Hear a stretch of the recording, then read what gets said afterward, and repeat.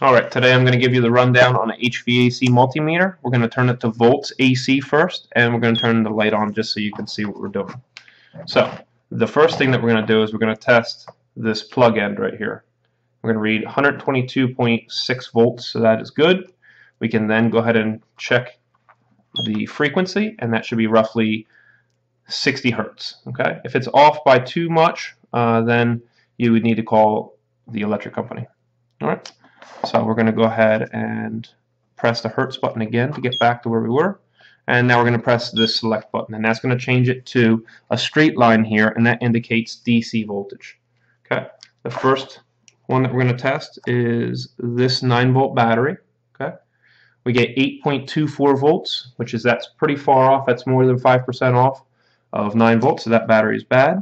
This one, we're going to check this one. It's a 9-volt battery, and it reads 9.9 volts. So it's well over 9, so that is good. All right. Now we're going to go ahead over to what looks like to be an upside-down horseshoe. That is the sign for resistance. All right, we're going to get these out of the way. And we're going to go ahead and test this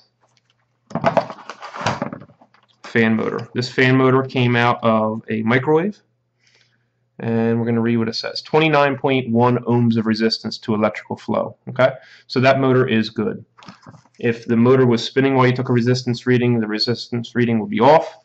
And if you got OL, like you have right now, then that means that this winding here is burned apart. If you got 0.00 ohms of resistance to electrical flow, then that means that this coil is actually burnt together. Okay, so that is good. Now we're going to go to continuity, which is the speaker button. And if you were to put these two probes together like that, it would make that noise, indicating that you have a closed electrical circuit.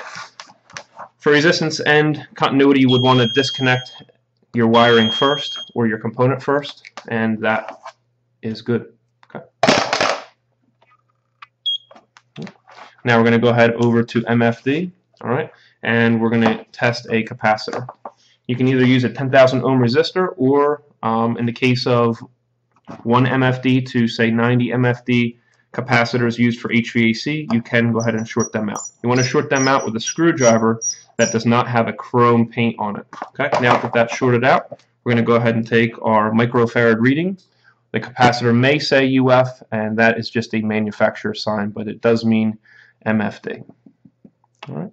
You got to give it about 10 seconds. Now it says 10.19 microfarads, and that is within 5% of the rating, and it's above, so that is good. All right. Now we're going to turn it to A for amps.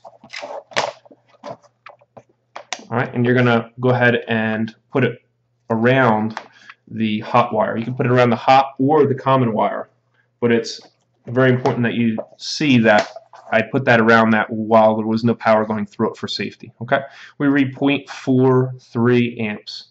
Okay, so now what I'm going to do is I'm going to turn the light bulb off, and then I'm going to go ahead and disconnect the multimeter for safety once again.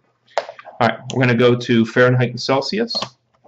We have a temp sensor, which we can put in, and our reading here on our thermocouple end is 53 degrees Fahrenheit. All right. And the last one that we can do is NCV, which is non-contact voltage. All right. If you put this meter next to a wire that's live, it'll make that noise. That's it. Stay safe.